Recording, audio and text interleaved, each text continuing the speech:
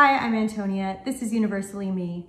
Follow me on Twitter and Instagram at Antonia Carlotta, and check out my Patreon where I have 3 Universally mini podcasts up, a 4th coming out right after this video, where I am talking about news out of Universal, horror news from the classic film world, and more creature content that didn't make this video. It's an awesome way to support my work, plus it's like a really great podcast actually.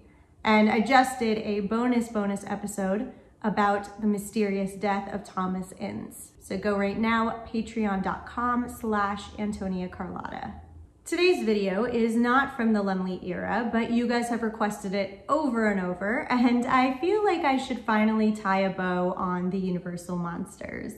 And that's not to say that I'm not making any more content on the Universal monsters, so far from it.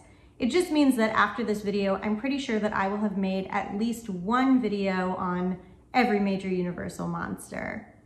And I guess it only took till like my 95th video to get there. I always profess my undying love for Dracula and Frankenstein, but there's something about Creature from the Black Lagoon that just makes me so happy when I watch. I love the aesthetics. I think it's such good horror. It's a great movie.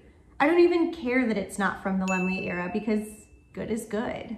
It hasn't had a traditional remake yet like some of the other major monsters, but I would be really curious to see what a good modern filmmaker could do with it. Like, not a cheesy action flick, but a real good horror remake. Anyway, enough of the introduction. Today's video is about Creature from the Black Lagoon.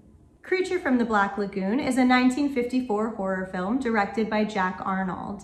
In the film, a group of scientists travel through the Amazon searching for an evolutionary missing link between sea and land creatures and encounter a terrifying sea monster. The film stars Richard Carlson, Julie Adams, Richard Denning, Antonio Moreno, and Nestor Paiva. The creature from the Black Lagoon can be referred to as the Creature or the Gill Man. Ben Chapman played the Gill Man on land, and Ricou played the Gill Man underwater. I love the origin story of Creature from the Black Lagoon.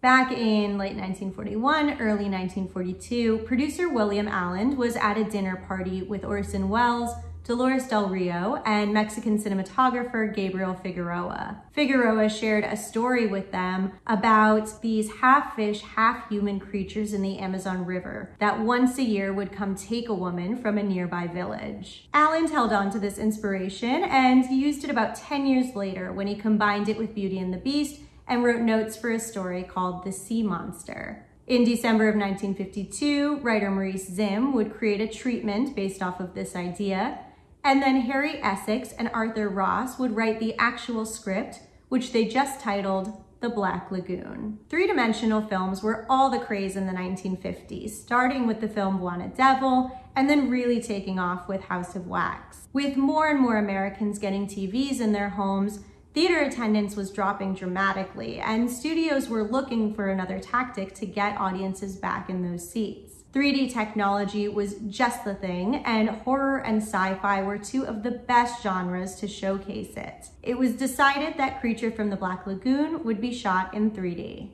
As I mentioned before, there were 2 actors hired to play the Gill Man, Ben Chapman on land and Ricou in the sea. Ben Chapman was hired pretty much the traditional way. He was a contract player at Universal, and the filmmakers really liked that he was 6'5". Ricou, on the other hand, was a part-time lifeguard in Wakulla Springs, Florida, where some of the crew went location scouting. He agreed to swim for some test shots, and a few weeks later got a call that they liked the way he swam and they wanted to hire him. Ricou would use this opportunity to start his career in Hollywood. One of my favorite and least favorite stories from Creature from the Black Lagoon is the story of Millicent Patrick. And I really recommend reading the book Lady from the Black Lagoon, which I've got linked in the video description below. Millicent Patrick was an animator who worked for Disney in the 1930s and 1940s. In the late 1940s, she met Bud Westmore, the head of the Universal Studios makeup department, and she became the first woman to work in the special effects department. She designed the Gill Man costume for Creature from the Black Lagoon, and at the time, she got a ton of publicity for her work. She went on a promotional tour called The Beauty Who Created the Beast to talk about her work, but Bud Westmore got jealous of her popularity. He changed the name of her tour to The Beauty Who Lives with the Beast so he could deny her credit of her work. And then when she returned from the tour, he fired her. Millicent Patrick's contributions were largely erased by Westmore for years, and I'm really grateful to Mallory O'Meara for putting Millicent Patrick back on the map. Since 2 different actors of 2 very different sizes played the Gill Man, 2 different costumes had to be made, including 2 different masks made from molds of the actors' heads. The costume was made out of a foam rubber and cost upwards of $15,000. For Ben Chapman's costume, he would put on a body stocking and rubber scales would be glued onto him. Chapman couldn't sit down in the costume and he could hardly see out of the super narrow eyes in the mask, so it was pretty miserable for him in costume. Ricou Browning had it a little easier in his suit, but he also had to swim underwater for minutes at a time and also with minimal visibility, so not so easy after all. He couldn't have found it too terrible though, because Ricou Browning played the Gill Man in all 3 Creature from the Black Lagoon films. Our female lead is Julie Adams, credited in the movie as Julia Adams. She was a contract player at Universal and honestly not too happy to get this role. She kind of thought that she was above it, but she didn't want to get in trouble for turning down the role, so she said yes and figured she'd make the most of it. And that was a good decision. I am so happy to report, unlike so many other actresses that I report on in old films, that Julie Adams actually had a great experience working on Creature from the Black Lagoon. She got along well with her director and her co-stars, and they loved to joke around with each other on set. I can't not point out one of the most famous stories from Julie Adams' time on set. She did have one mishap. So remember before I mentioned that Ben Chapman's costume had very narrow slits for eyes and it was hard for him to see out of.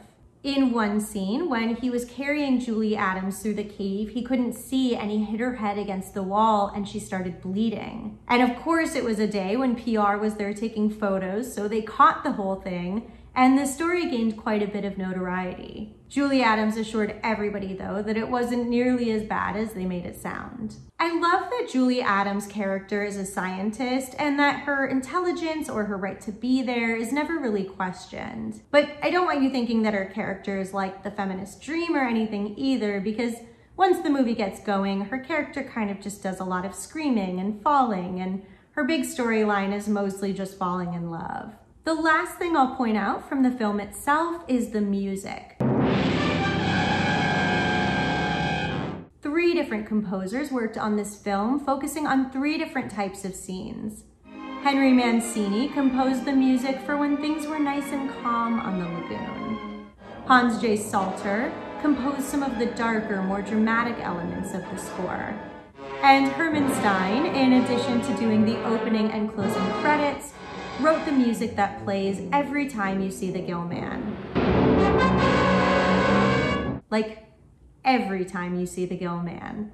And by the end, it's kind of a lot. When the movie premiered on February 12th, 1954, it became one of the most successful 3D films and one of the top grossing horror films of the 1950s. It spawned 2 sequels, Revenge of the Creature and The Creature Walks Among Us. From a legacy standpoint, it's so interesting because I don't always hear Creature from the Black Lagoon listed as an influential film, but there's no doubt that it's an influential film. Every time I watch Jaws, I am blown away by how much inspiration Steven Spielberg took from Creature from the Black Lagoon. And let me give a shout out to Creature's underwater filming because it's so good. They do such a good job of building the tension and really playing into those fears of what lies beneath the surface. I've heard that Alien and Predator also took inspiration from Creature. And of course, more recently, Guillermo del Toro's The Shape of Water, which is like if the creature and Julie Adams' character really did fall in love.